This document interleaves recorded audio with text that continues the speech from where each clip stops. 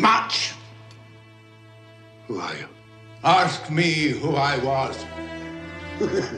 You're particular for a ghost. Who are you, then?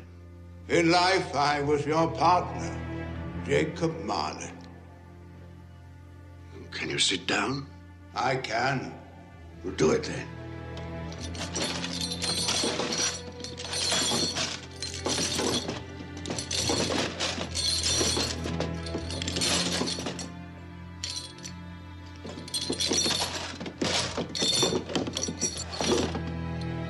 You don't believe in me.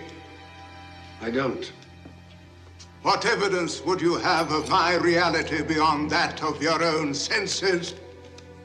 I don't know. Why do you doubt your senses? Because a little thing affects them, a slight disorder of the stomach. It might be a bit of bad beef, a blot of mustard, a fragment of an underdone potato. There's more of gravy than of grave about you, whatever you are. Humbug, I tell you, humbug!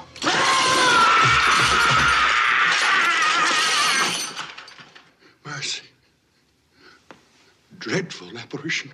Why do you trouble me? Man of the worldly mind, do you believe in me or not? I do, I must.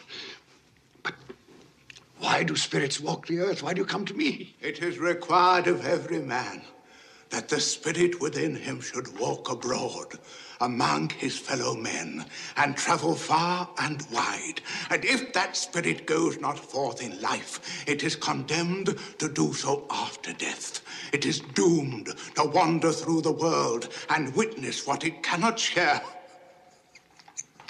but might have shared, and turn to happiness. The chain. Tell me why. I wear the chain I forged in life. I made it link by link and yard by yard. Is its pattern strange to you? Or would you know the weight and length of the strong coil you bear yourself?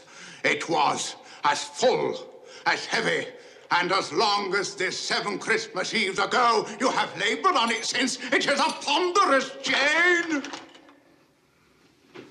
I see no chain.